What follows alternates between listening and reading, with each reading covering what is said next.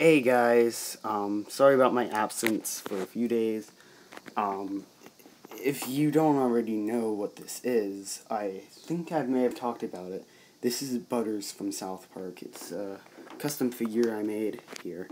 I'll turn it around. There are holes because of the sunglasses. It was Stan at one point. There's the back. There was hair from Stan. And yeah.